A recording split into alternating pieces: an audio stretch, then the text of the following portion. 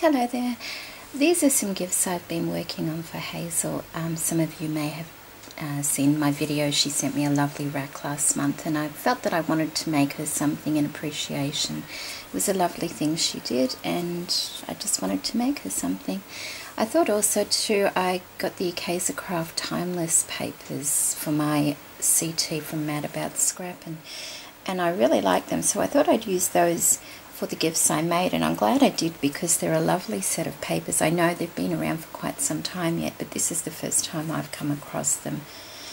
The first thing I made for her is, we'll start at the tag down the bottom. This is the tag. I prefer to make tags than cards, to be honest. They're much easier. It's just got a little dangle down the bottom that can be removed.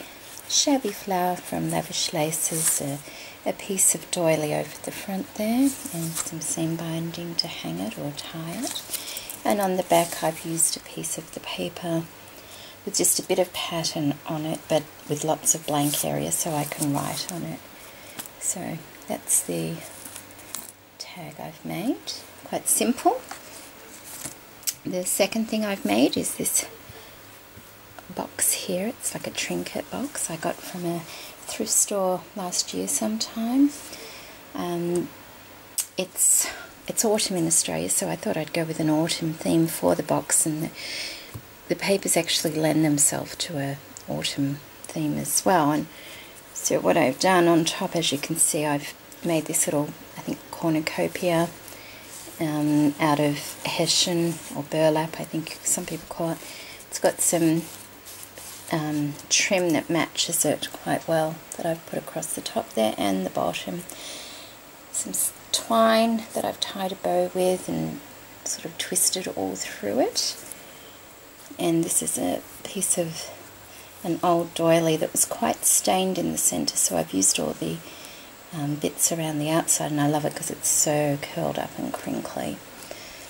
With the paper, I've actually gone over it with a stamp, which is also the Incompetech one. It's the Crackle stamp, this one here, and I think it came out quite effective.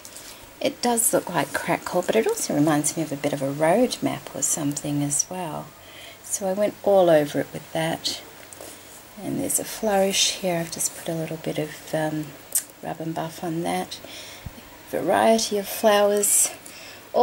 Most of them are from Mad About Scrappin, apart from this large acrylic flower and the two pink fabric flowers, which I tea-dyed. They're from Louise's store, but I'm pretty sure the rest of those flowers are from Mad About Scrappin. Some curled up seam binding. I fussy cut one of the butterflies out of the paper and popped it on top there. Around the edge I did paint the box chocolate brown, but it was a bit too dark, so I rub and buff the corners to give it that old kind of appearance, and just some little beads for the feet. And there's the bottom. You can see the crackle effect there. It's quite good, especially if you don't really have much success with the glue method of doing crackle and you don't have the right medium to do it the other way. Inside, now this box was inspired by Gisela from Lavish Laces. She's always making the most adorable boxes for her friends and filling them with lace, and oh, I love watching her boxes. They're just lovely. This isn't pretty like hers, but I was inspired by her boxes, so I hope she doesn't mind. I've made Hazel a box with laces in as well. Quite easy to do, just pieces of cardboard, and I've just covered each piece with pieces of paper. I've also added this little bit of trim here, and it's pretty much at a 90-degree angle, because if it's any further back, the weight of the lid will just have the box falling over. So you do have to watch that when you're decorating boxes, that you don't make them so heavy that the lid can't be held up, because you don't want it flopping open and damaging all the top part. So that's my little trinket box. I do have to squeeze it a bit to close it because the laces kind of fill it up a lot. So that's my lovely little trinket box I made for her. And then lastly, I've made this little booklet. It was inspired by Anne from Ever Blooming Crafts. I've been wanting to make sorry about that, got interrupted.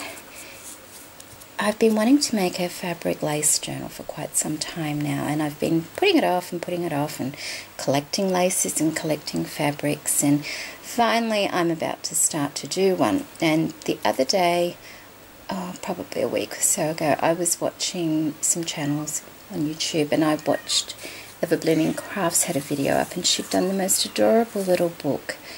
It's a paper book, but she'd embellished it with laces and doilies and things like that, and I thought, that's perfect, that's just what I need to ease me into doing a proper, fabric lace book.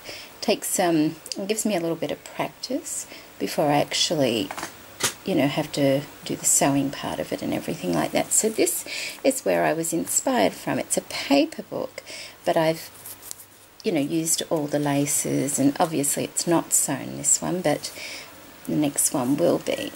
So thank you, Anne, and I'll put her link in the description box below. Now this is a little quote book I've made for Hazel. I've put a charm on the front there, just a little friendship charm. That's a Blue Moon charm, I believe. Doily, shabby flower from Lavish Laces. It's bound by some seam binding. There's a mixture of new laces and trims and vintage laces and trims. That's just a little tea-dyed applique from Zendelay, that one. This lovely one here was from Angie in one of her packages she sent me, and this one's just from Lincraft. They had a good sale on a couple of weeks ago. So that's the front. It's quite simple. It looks nice to the naked eye, but on camera it does seem to come off like it needs a bit more, but it's quite nice in person. That's the back, just details behind there.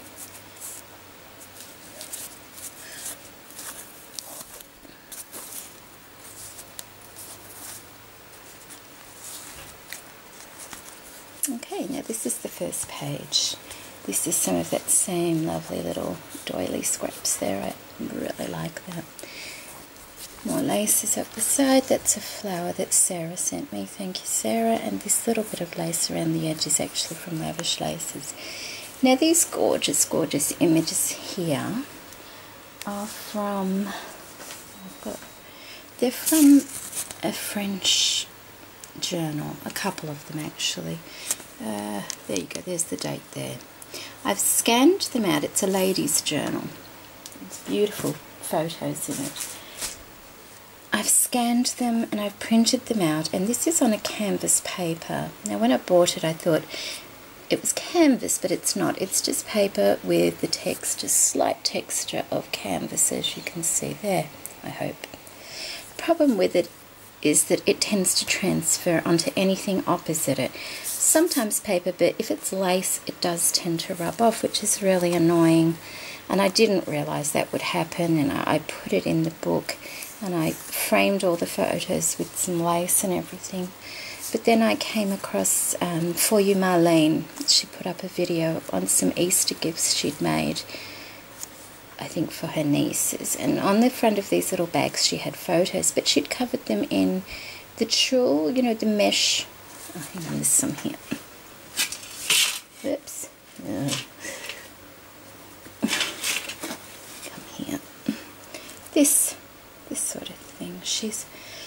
She'd covered the picture in the mesh. Now I was thinking, and it looked really nice, and actually that does look very, very nice, but it's too late to do it in this book. But on future books, if I want to use that paper, I think I will cover the actual picture in a little bit of the mesh tulle to prevent any transfer happening on the opposite side.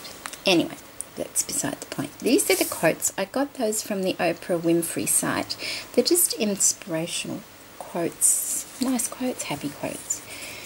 And that's the first page, and there's the second page. Some more of that doily and some little daisies around it. There's a large doily piece underneath it as well. Some more trim, I think, from Lavish Laces, more from Lincraft, more from Lincraft, and this one down here, that one's also from Mad About Scrappin, that one. So it's a little bit of a variety between new and old. There's the rest of the doily. Another interruption, sorry about that. Some more of that lace from Angie. This one I think I got on sale at Lincraft, little handmade flower and a button. So, but they're beautiful images, they really are. And these papers from the paper line, they're quite, you know, different from one another, but they all go together so very nicely. It's a little bit of an eclectic kind of mix, I think. This is a piece of lace off a doily. The middle of the doily wasn't very nice at all, but the lace was beautiful and it's so soft. It's a button, just some newer lace or trim. There's a butterfly cut from the paper collection and some folded doilies under there. And that's the last page. It's just more about the Mad About Scrappin lace and that little trim. And just another little flower there. I hope I've been in frame there. So that's the pages of the book, and it's quite wide, but what I've done is in each page I have a pocket, and in each pocket I have a little folder that contains some teas, and I thought that was nice. I like the idea of doing that. I have done a tea folder before using Marianne's tutorial, but this one, it's just so simple. Once you take all the teas out, and they are mainly herbal teas because not everybody likes real tea. It's a really nice size, you know, that's not too thick, it's a very easy to hold, and it's just a little book that she can keep for however long she wants.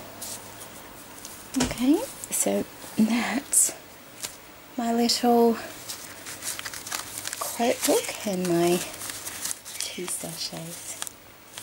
There we go. Thank you ladies for joining me, and I hope you like what I made. Bye bye.